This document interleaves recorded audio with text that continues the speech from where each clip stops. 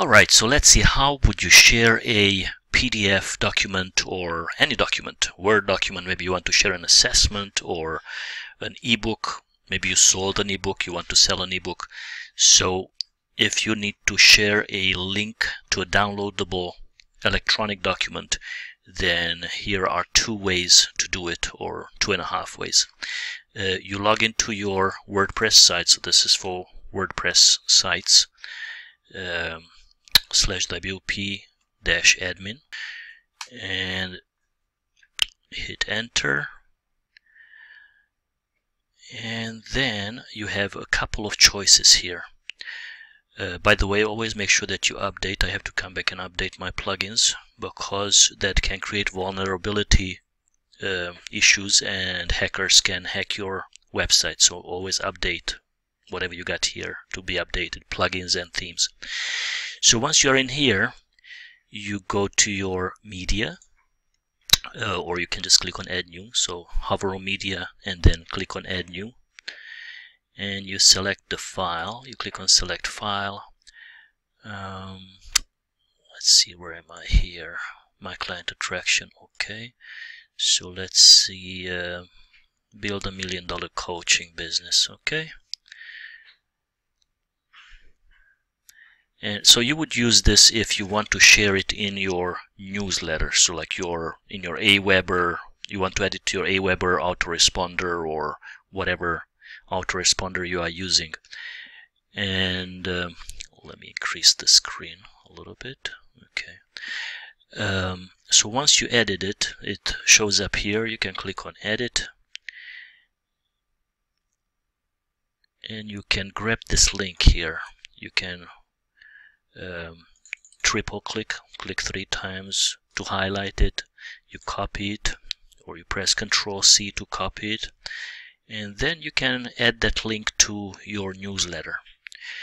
Now another way to do this is to go to your pages or posts and just click on add new, or actually you can use this method if you are adding it to an existing page. Let's say you created a download page or a thank you for requesting my freebie page.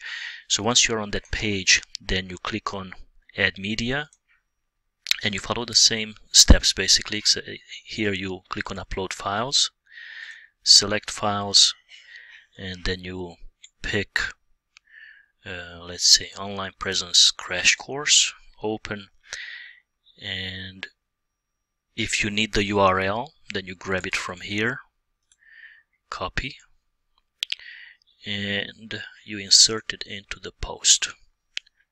Now here, once in the post, since I copied the URL, I can do a couple of things, and there it is. It appeared. I didn't have to do anything for that, so I center it, I increase the font size, and you might not be able to increase the font size if you don't have the plugin.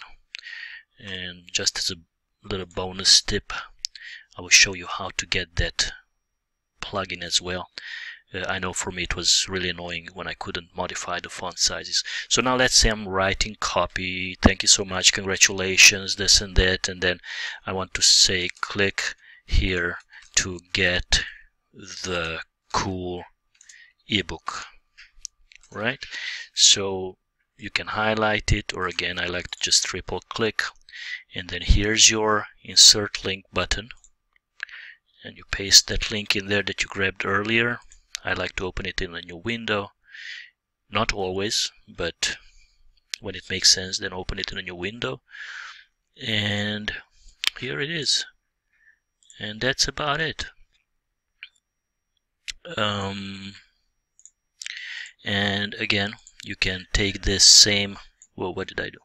You can take this same, yeah, don't forget about your undo button. If you screw up anything, you can always just undo. And again, you can just take this link and share it with your subscribers through your, because I clicked the X button. So you can share this link through your Aweber or One Shopping Cart or whatever autoresponder you might have. So have fun with that. So let me show you really quickly how to enable this font size change you go to plugins, add new. Yes, I will leave this page because I don't need this. Yeah, make sure that you publish. You click on publish. Yeah, otherwise you lose your work. So here we click on search plugins. I mean, in that little search box, and type in there. I just type in their font. Let's see, what do we get here. And we have easy Google fonts, and this is it. Use any font. So look, you can search for use any font, since now you know what it is. I usually forget what it is. I just type in font, but here it is, use any fonts. As you can see, it's already installed on my computer, so I don't need to install it. But that's how you get that cool feature to be able to modify your font sizes. Alright, that's it. That's how you share your documents with others and make it downloadable. Oh, let me show you one more cool thing. A really important little cool thing. So I'm trying to go back. Let's see if it lets me. If not, it doesn't matter. Oh, there we are. So I showed you how to create the link, right?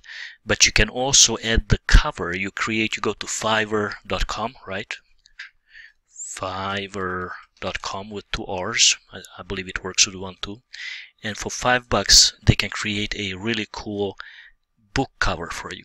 So when you give people a downloadable document, a freebie, especially when you give away a freebie, it's great if you create a really great looking cover. So what you do, you go to again, click on add media, upload files, select files, and then upload your book cover. Let's see, where are my book covers? Book cover, and you upload that one there.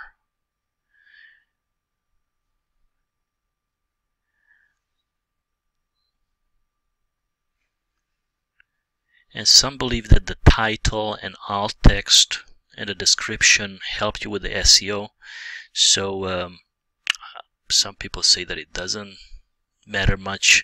I always put in something in there. So instead of having it as a 3D bundle, I would say 90 days to a successful service business, right? And then here I would put a little description, and the alt text I would say something else, like start a successful service business. Okay, and then make sure that the size is not this big. So this is giant. Even 800 is too big, so it should be under perhaps 400 pixels or whatever that is. So this is still very big, so it will come up pretty big. Now, just because you drag it, it doesn't mean that it will get smaller. So you can edit it, right?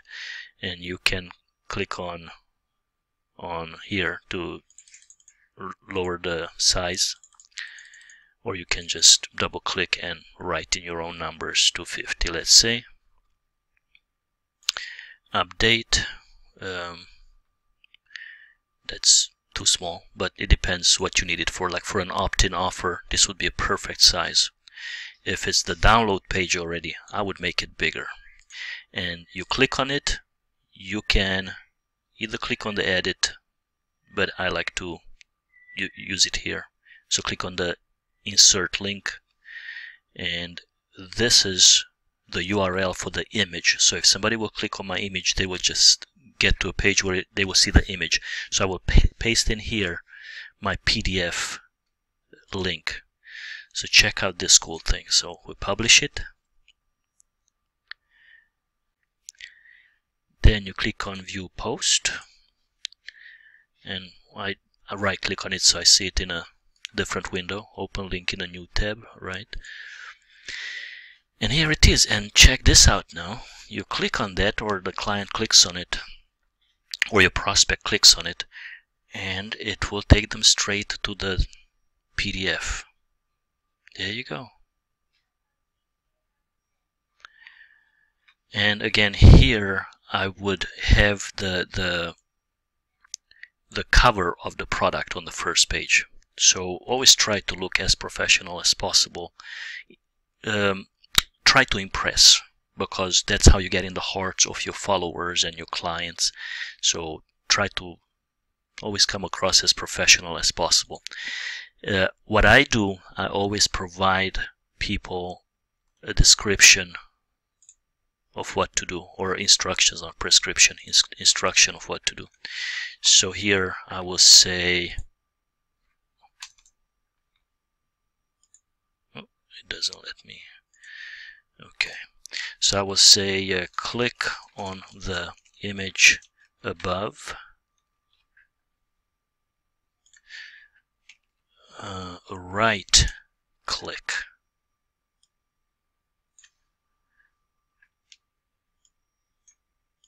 oops,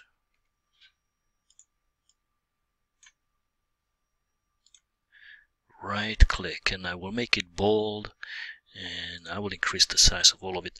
But right click on the image above and choose save as to download to your computer, or click on it to view it online. Okay, now I like to be a little fancy, so what I would do, I will increase the size. Okay, so if I say click on it to view online, I will also add the URL here. Make sure it opens in a new window or a new tab. I will edit this one as well. I forgot to make it open in a new tab. So check this out now. View post in a new tab.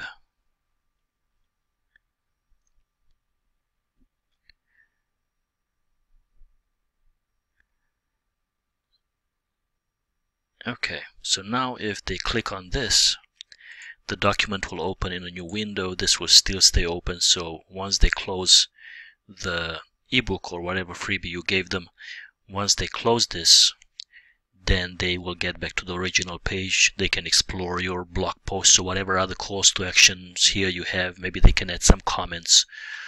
So that's it.